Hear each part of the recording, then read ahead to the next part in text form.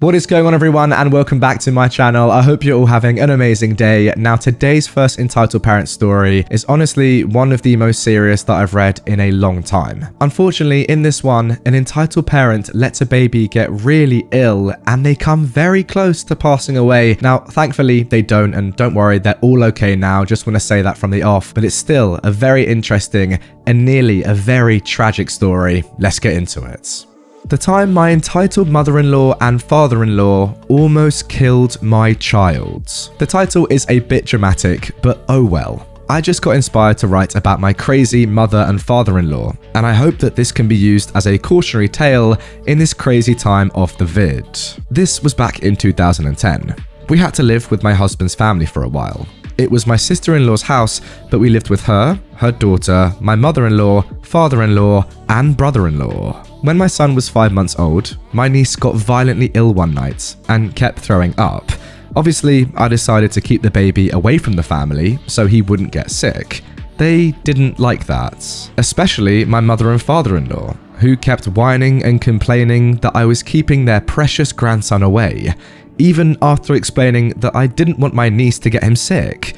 I gave in eventually because I was tired of hearing them complain literally all day, on the condition that my niece stays in her room the whole time and they wash first. Now, I'm aware that this is where I messed up.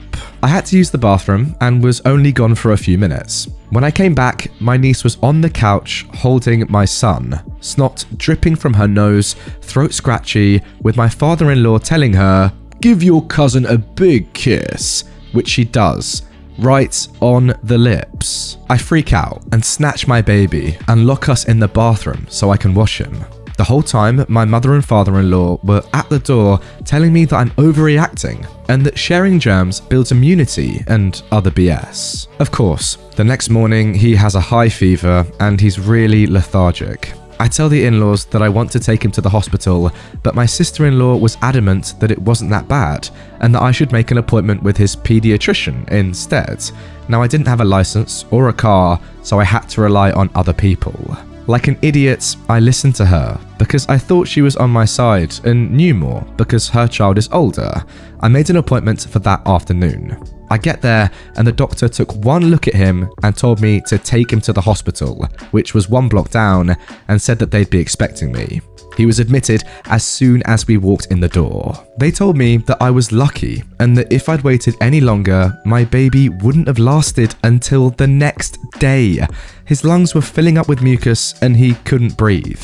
He had to be hooked up to an oxygen tank and they had to vacuum suction the mucus out every hour.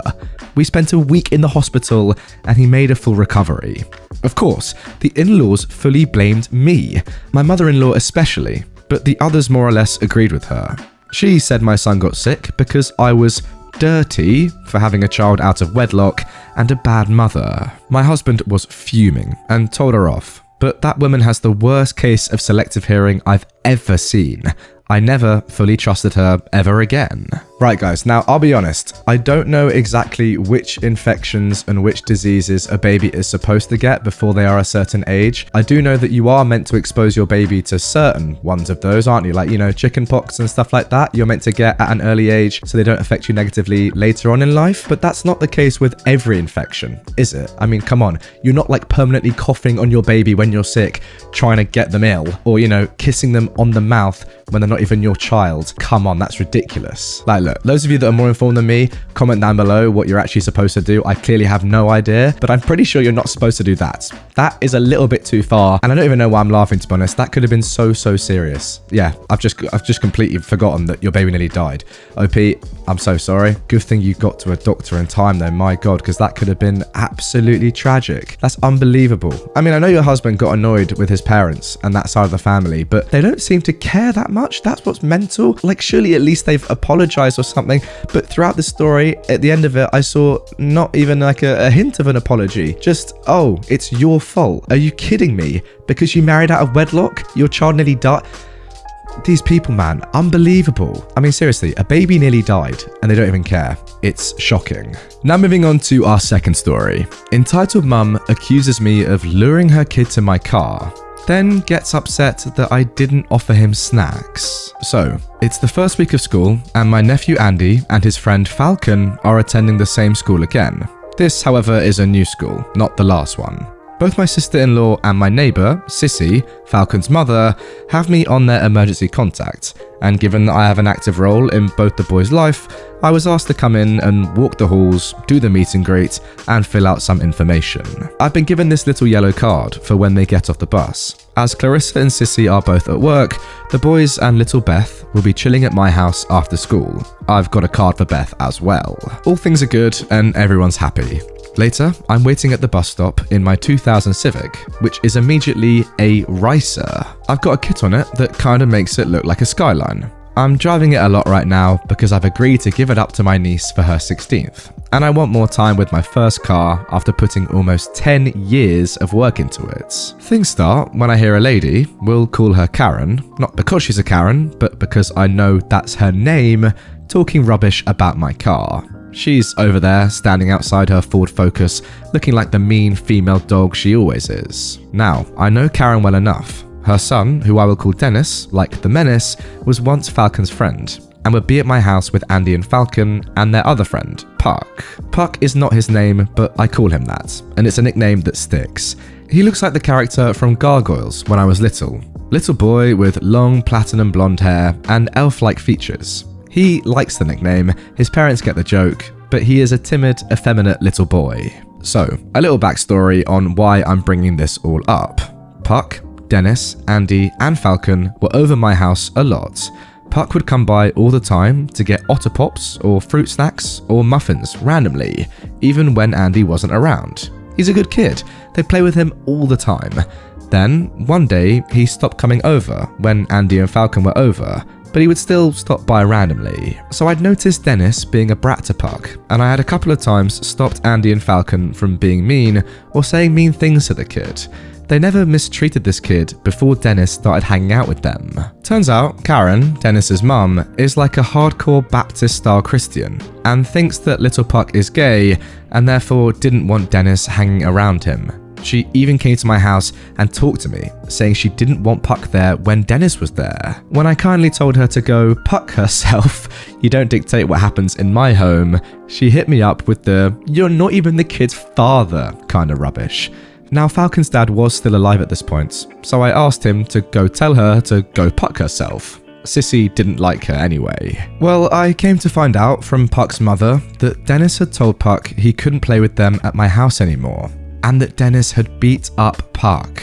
I went to talk to Dennis about this later when he was at my house, and he said that his mum had told him it was okay because Dennis was a, insert horrible slur here, and he was going to hell. These kids aren't even 11 yet, my god. So, I went to confront Karen, who was a real dog about it, like terrible, and I ended up saying that Dennis could not come back to my house. Also, I talked to Falcon and Andy about what Dennis did, has been saying, and I also talked to their parents. End results, neither Clarissa or Sissy wanted their kids to be around Dennis. Sissy didn't like Dennis because of all the trouble he caused in her house, and this was just the final straw. So, fast forward. Right, so we're back at the bus stop now. Karen is giving me the stink eye, and I'm just ignoring her. The bus comes, Andy and Falcon get off, and they come to my car. All the kids are actually fascinated by it. Now, usually I hardly let the kids ride in it instead of my truck because, well, I worked all summer long back in 2006 to get these fancy seats and stuff. I usually don't even like to have little kids in it, but I'm cruising and we're gonna go to Rita's today, Italian Ice. A bunch of the neighborhood kids come up and they're talking and asking about my car. I'm letting them see the inside, though I'm wiping hands or whatever. I got a little thing on the front like Knight Rider. Yes, I'm a nerd, but it's cool. More buses come and we're waiting for Beth's bus. She goes to a different school. And eventually, Dennis gets off his bus. He sees Andy and Falcon, he sees the car, he sees me, and he comes over. Now, I could be a butthole here and tell the kid to get lost, but I'm not particularly venomous about the kid. He comes up and his mother comes over quickly. He asks me if he can see the car. He's always been into it.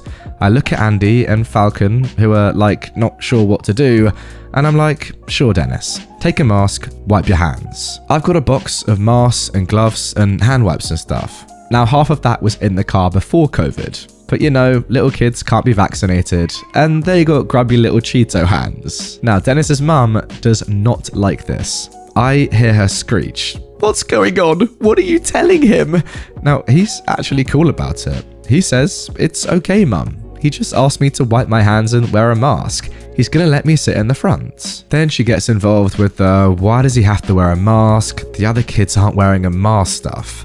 I tell her the ones who jumped in my car got a mask and had to wipe their hands. She then goes off about COVID and blah blah, but then takes a turn when she says something in her tirade about me luring kids to you with your car, which I had to stop and stare at her for. Now Andy, my nephew, has been in the car many times. He knows that if you lift the thing in the back seat, there's a cooler down there, so he goes for the snacks. He always does, while this crazy lady is yelling at me. After a moment of craziness and the boys munching on chips, Beth shows up.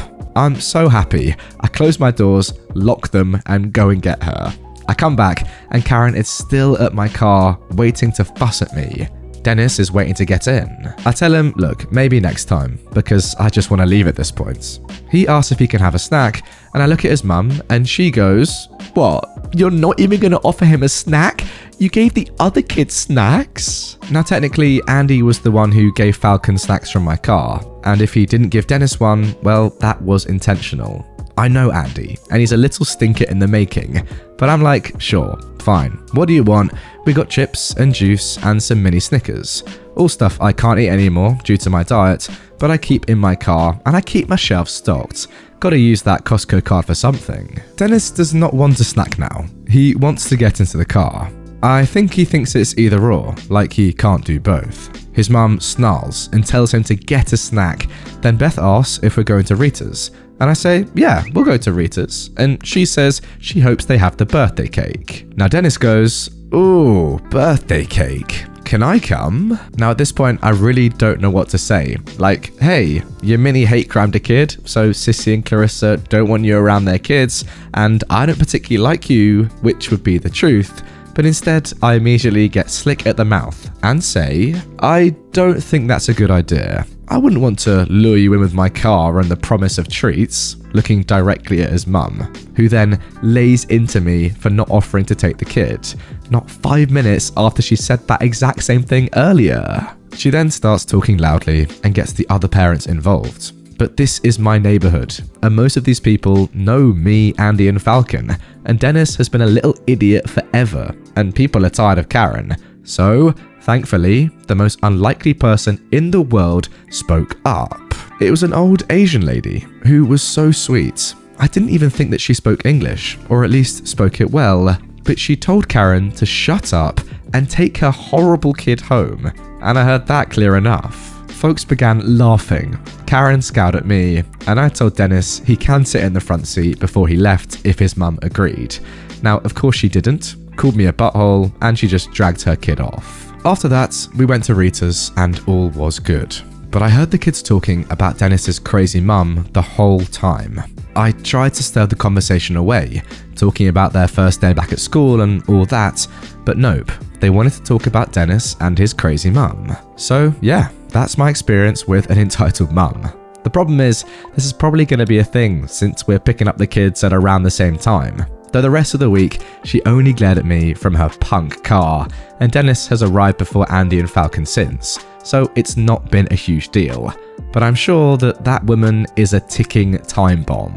Oh my god, mate, that is just the worst. So you've had this big falling out, you know, this big confrontation. Clearly you two are not liking each other. And you know that you're going to have to see this woman probably, what, for the rest of the school year, maybe multiple school years, every weekday, every school day, at the same time, every day. God.